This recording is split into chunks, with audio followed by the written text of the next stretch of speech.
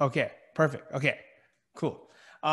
Okay, so the no's, right? We, in another presentation that I did before, we talked about pre-qualifying someone before you give a presentation. You ask questions. That's a whole long thing, but you ask questions, trying to make sure if they can afford the oils, if they need the oils, if they want the oils, stuff like that. And that before you give a presentation, you ask that. And then, so if you've asked all that, you should not get many straight flat out no's. What you'll mostly get is maybes, right? And when you get a maybe, that is your time to, like we say, roll up your sleeves and get to work and earn your paycheck, right? Because doing doTERRA, it's not meant to be just totally easy where you just put oils on people. You just go to a market and diffuse oils, and then everyone's just going to flock to you like moths to a flame, and they're just going to give you all their enrollments. It's not meant to be that easy. It takes a little bit of work. If it were that easy, then we wouldn't be structured the way we were. We'd just be selling in stores. Okay. So now we're going to figure out our technique for dealing with objections. So this is my very basic technique, a basic framework, right? You listen to an objection and you decide if it's the real objection or not. And then you qualify it. Is this the only objection, right? Say it's price or your spouse. You're not sure if they'll approve, right? Is that the only objection? And then you say it again, right, in your own words, just to make sure that you understand it. And then here you say, like number 4 would be, if we figure out, like if price is your objection, if we can figure out more affordable option, or if we can figure out how to lower the price, would you be ready, right? And then you work your way down. And then at the end, it ends up with the sale. It would be good if you could like take a picture of this or something, just so you know in the future, if you ever have an objection, that this is what you want to bring them through to. You bring them through this to get to the sale. So going from an objection to the sale. Okay, so here are our common objections. And here is where I would need some of your help, right? So these are the common objections that I've heard, right? I want to think about it. I'll call you back. Send me information. I don't have money right now, right? I have another source or supplier. Right now, it's a bad time of year. It's Christmas or summer or winter or COVID, or my kids are starting school, anything like that, right? And then I need to speak to someone else. I need to speak to my wife, my husband, my business partner, my parents, my cousin, whatever, right? So all of those things are very common ones that I've heard, but I'd like to hear like what objections have you heard before? Let me see. Here, boom. Here, copy. Okay, cool. Okay, so any of these objections point to some sort of lack of understanding, and they can be overcome with increasing their number in any of the 3 tens. We've talked about this once before, but the 3 tens that we're talking about are on a scale of 1 to 10, 1 being the very lowest and 10 being totally important, right? The very highest, right? Like, so if they have a 1 in trust in terms of you, it's like, I don't trust you at all. Anything you say, I know you're lying, right? And I would not buy anything from you. That's like a 1. And then a 5 would be, I'm not sure if I trust you or not. Maybe I do, whatever, right? And then a 10 would be, I trust you totally. Whatever you say, I believe it's totally true. Like, I mean, for my wife, it's a little bit easier. People believe it's easier because she's a doctor. So because you're a doctor, I trust whatever you say. I'll take whatever you tell me to do as many times as you tell me to take it, right? So that would be a 10 on trust. So one thing, most of the time when you see an objection, it's a stall or a smoke screen to cover up one of these 3 tens, right? Because they would much rather say, well, Young Living has better diffusers than say, I don't trust you. I think you're a liar, right? So, I mean, just because they would rather have the little white lie instead of like the harsh truth slapping you in the face, right? Number two would be, how much do they trust doTERRA? Do they believe in CPTG? Do they believe in like co-impact sourcing, right? And then the third one would be, how much do they trust the product, right? Do they believe that essential oils will fix their issue, their ailment that they've been dealing with their whole life, right? So if you have a 10 on all three of these, then there's a sale possible. If there is not a 10, or if there is a very, very low number in any one of these, right, there is no sale possible. So they love the oil, they love the oils, they love doTERRA, but they hate you, right? Say you have a 1 on the U, right? Then they'll just find someone else, right? They'll just go through this list and say, oh, I'll just buy oils from her. I saw her before. I'll just do hashtag doTERRAPH on Instagram, and I'll just pick someone. I'll just message them and I'll order from them, right? If you're the issue, right? Second, it would be, I mean, you could take any of them away, right? So say they love you and they love the essential oils, but they hate doTERRA, right? So, okay, well, I'll just get oils from someone, from another company, from the other company, something like that. Did you have anything, AA? Okay. Just wanted to show your face. I like it. Okay. So now our issue is to move them up and increase their score on the 310s, right? But I wanted to take some time to specifically go through, I have my top 5 objections that I've dealt with. So we're going to go through those, right? Okay, so number 1 objection is I want to think about it, right? And this is a total stall or smokescreen, right? If you've pre-qualified them, if you've taught them, you've given them a sample, you gave them a 1-hour presentation, they totally know everything about the oils, they felt the oils, they feel the oils, they smelled the oils, they tasted all these things, right? This is not a real objection. This is just a stall, right? So one option, this is one way that I deal with it, right? I say, perfect. All right, so I want to think about it, and I say, okay, I totally understand, right? When I hear any objection, I say, okay, I listen to the whole thing, then I say, okay, I totally understand, but let me just ask you, do you like the idea? Does the idea make sense to you, right? And just common sense, like they would say yes or no and say, okay, you like the idea of essential oils. Okay, perfect. So thinking it over means you're interested in the oils, correct? And they say, yes. Okay. So you're not just saying that you're thinking about it to get rid of me, are you? Right? And you say this in a humorous tone, right? Like you're making a joke. No. I like the oils. Okay. And then in the serious tone, you say, okay, I'll just choose the name Anna, right? So, you know, Anna, taking care of your health and wellness of your family is very serious. Is there anyone else that you'll have to think this over with? Right? And this figures out if they are the sole person making the decision, right? And then maybe they say, no, just me, right? Okay, Anna. And I've already asked her questions, so I know, right? So Anna, I know you're an expert at fixing cars, right? But I'm an expert at essential oils. In my experience, sharing essential oils for the last 8 years, most people that say I want to think things over develop questions that they don't know answers to. So why don't we just think it over together? Now, what's the main thing that you wanted to think about? And at this point, the smoke screen should fall down, and then you get to figure out the main objection. And then when you can answer the main objections, then we could maybe get a sale. But if they're lying to you or giving you smoke screens and not giving you the main objection, you'll never get past the objection because you don't know what the real objection is, right?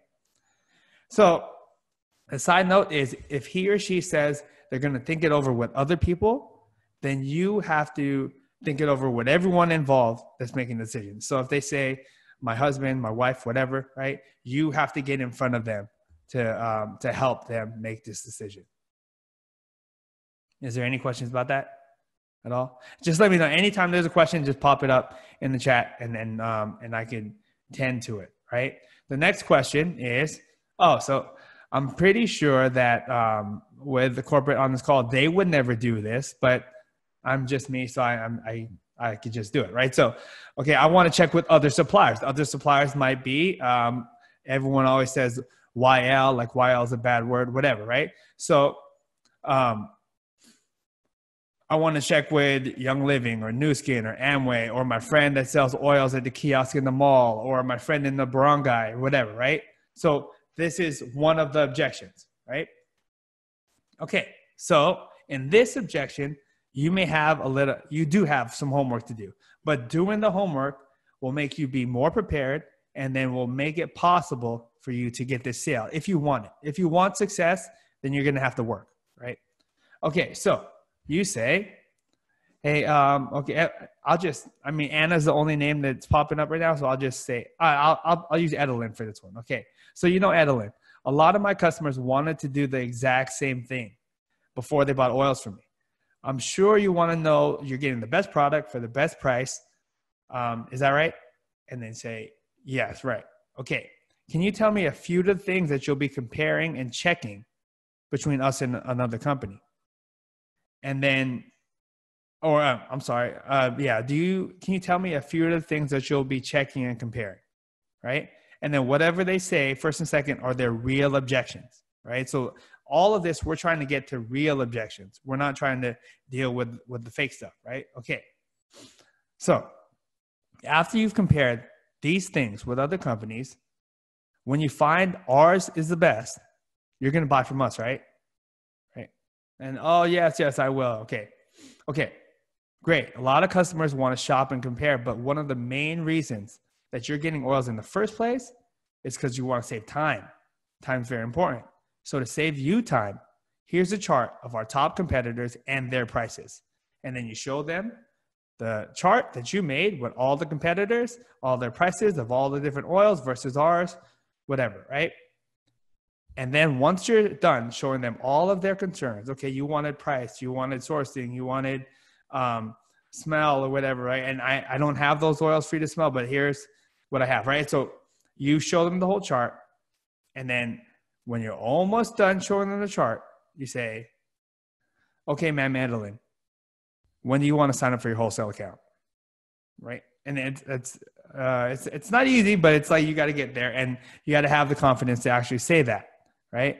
Now, Ms. Adeline will be pleasantly surprised how well you did your homework and how they must either sign up or tell you their real objection. They're going to have to tell you now, right? Okay, we have one more option for this is you can say, okay, Ms. Adeline, to tell you, Ms. Adeline, tell me what company that you'd like to compare and what items you'd like to compare with, right? And they're telling you, right? Or maybe they're telling you what they are, right? Okay, so. Oh, I'm sorry.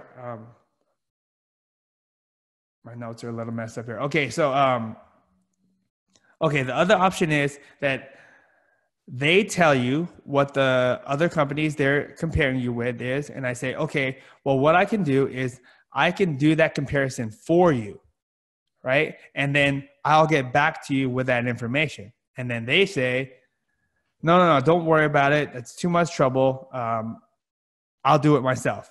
And then you could say, Ma'am Adeline, your business is very important to me. I don't mind the work. This gives me a chance to make sure that we're on top of our game. And besides, we've never lost one-to-one comparison. And then with courage, you must say, did you want to go ahead and get started? Do you want to go ahead and get started now, or do you want to wait for the results of that comparison? Right? So then you'll have to do some work, but I mean, we don't want free money. We want to earn our money, right? So, and dealing with objections is the way you earn rank and you earn the money that you deserve in your paycheck. Okay.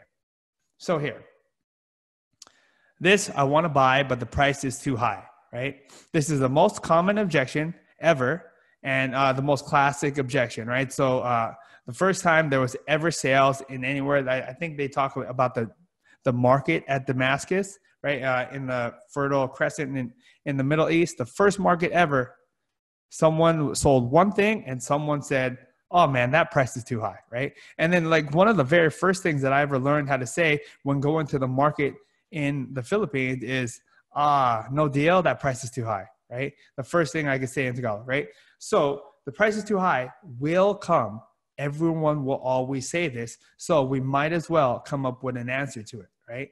So like, for example, I mean, just a little bit more about the price being high. Rolex and Louis Vuitton, they're expensive, right? But they're still in business selling product every day right there in Makati, right next to the corporate office, right?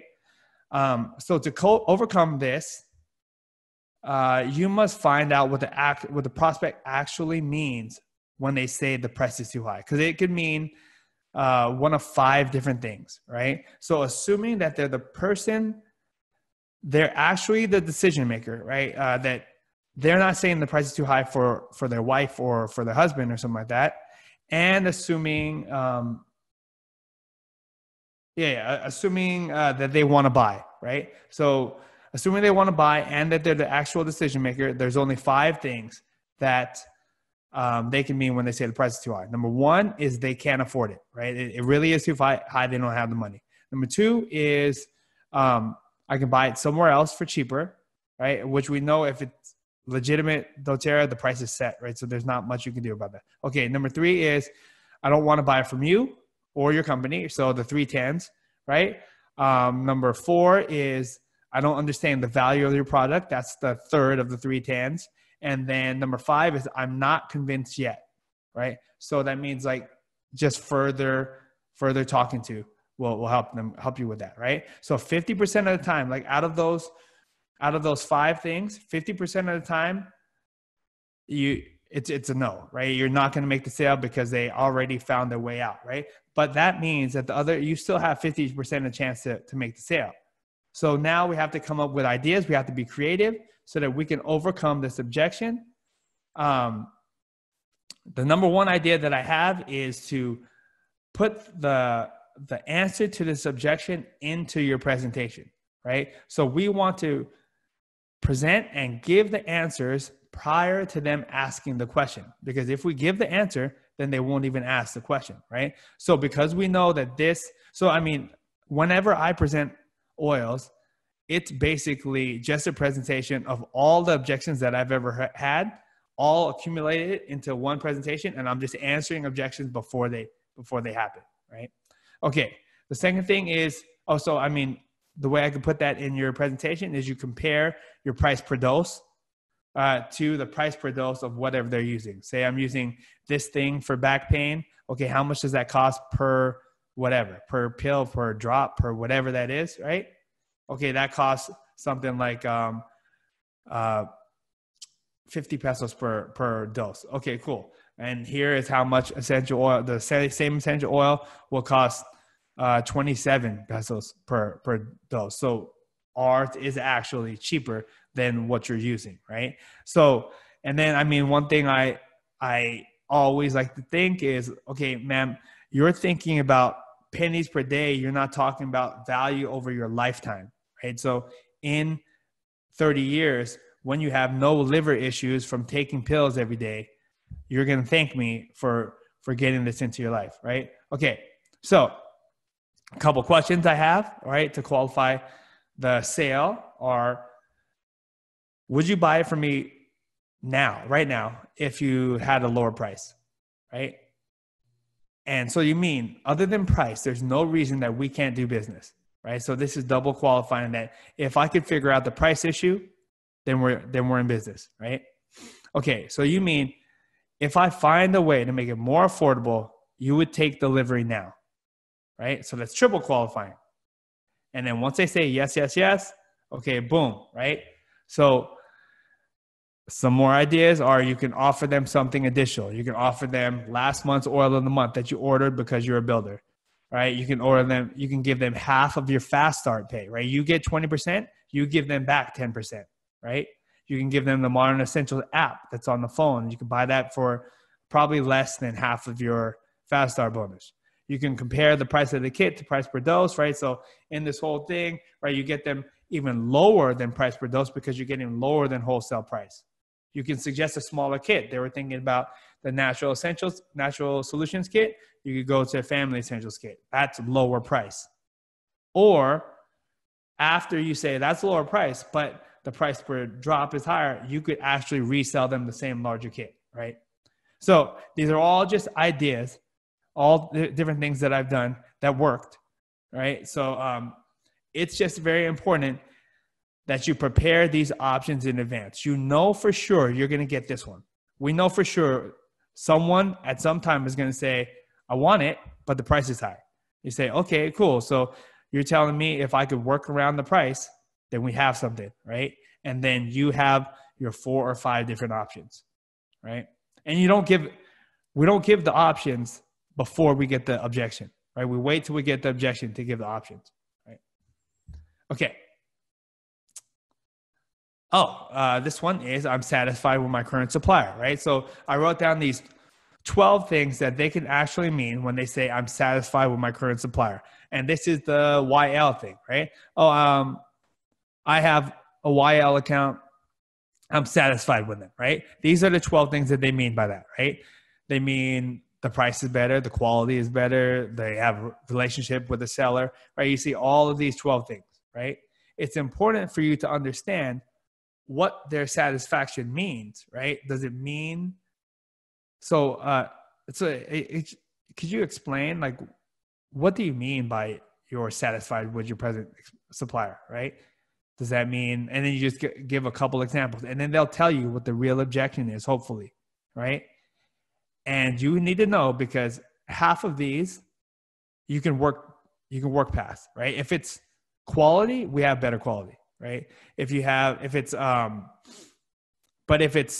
this person is your personal friend and they do, right here, number 10, they give personalized favors. They come to your house and give you massages or something like that. It's like, well, I'm not going to do that, right? So whatever. And then you just walk away, right? Because that's nothing you can really do to get past it. Or this person is my wife, right? So, well, I mean, your wife is your supplier. There's nothing I can do to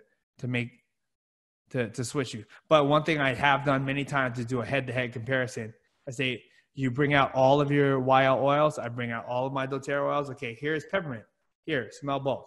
Here's lavender, smell both. And then there is a huge disparity in the two there.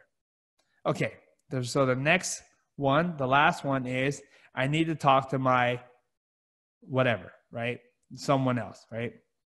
So the number one thing that I think whenever I hear this, I need to talk to my blank, is I did not pre-qualify correctly, right? So I did not ask you the question, the basic question, is there anyone else that you work with on making decisions like this, right? This is the number one thing, right? Okay, so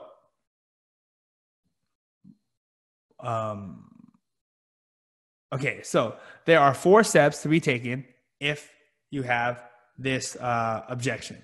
The 4 steps are: you get number 1, you get the prospect's personal approval. Number 2, you get the prospect on your team.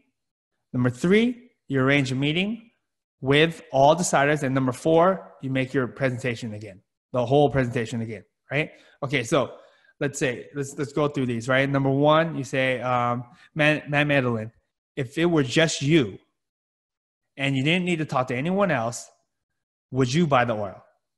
Right? Okay, so does this mean that you'll recommend the product to your husband?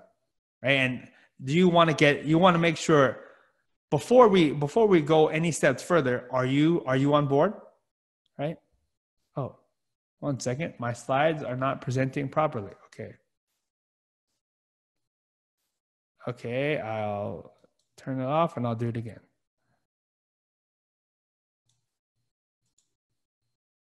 Okay, 1 second.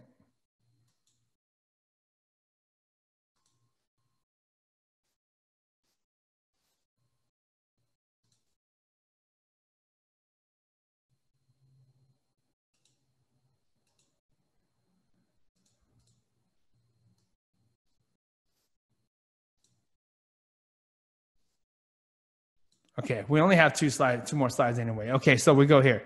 Can you see the slides now? We're good? Okay. Yes, Evan. Okay. It's just 2 more slides. Okay, so I need to talk to my husband, right? Or wife or whatever, right? So, okay.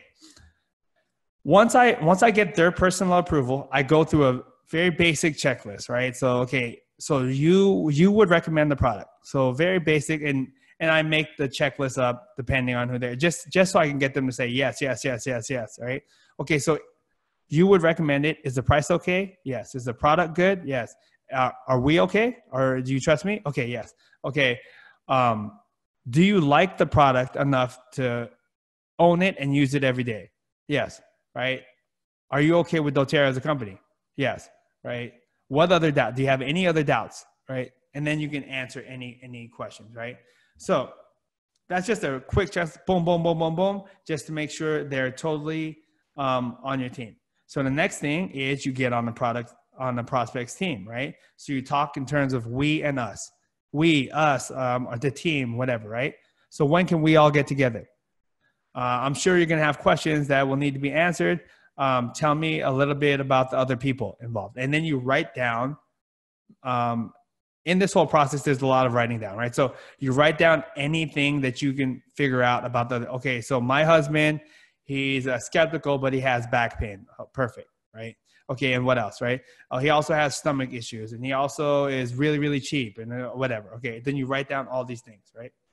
Okay, number 3 is you arrange a meeting with all the people deciding, right? Okay, so when will your husband be able to meet? Do you want to meet him now? Whatever, right? And then you make the entire presentation totally again, right? You do not let Ma'am Edelin go back and make the presentation for you, because in this hypothetical scenario, Ma'am Edelin, it's her first time ever hearing the presentation. So she's not as good at making the presentation as you are, right? So you want to make sure that you go make the presentation, not her alone, right? Okay, so here's another alternative. If Ma'am Edelin were to say that yes, if it were just me, I'd buy the oils. I love the oils, right? Okay, cool. So you say, great. Well, if you love the oils, why not go ahead and sign the contract now and get the approval later? If you call me tomorrow, like we have those wellness advocate agreements, right? Why not sign it now and then you go home and get the approval from your husband later, right? If you call me tomorrow and tell me no, I'll tear the contract. I won't enter it, right?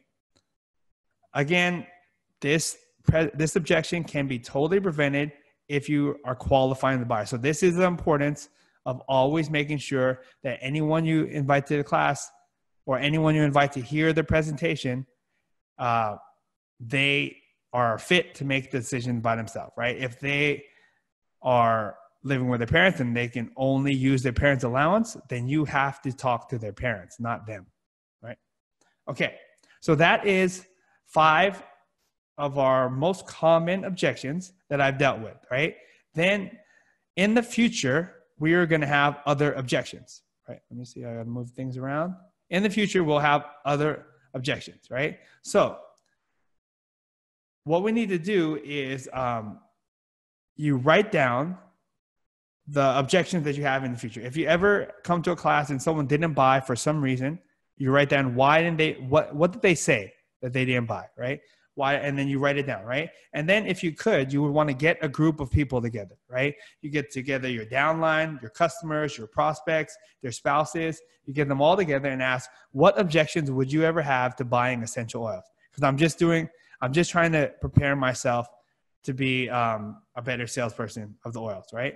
And a small side note is when you get them together to try the oils and tell you what their objections are, this is an opportunity to actually sell them oils, right? You put peppermint on them and they say, just tell me, what objection would you have to that, right? And they say, actually, I would have no objections. Okay, perfect. Well, would you want to sign up for a kit? I'm just asking, right? And then maybe you may get some sales here, right?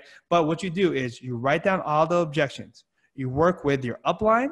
You work with our account manager. You work with Robin, right? And you figure out your answers to all of these objections, right? And you do it on some sort of like Google Doc or something like that, where you can always update it, right? And 2 things come from this is you will have like a living, breathing document that grows as you grow as a business person, right?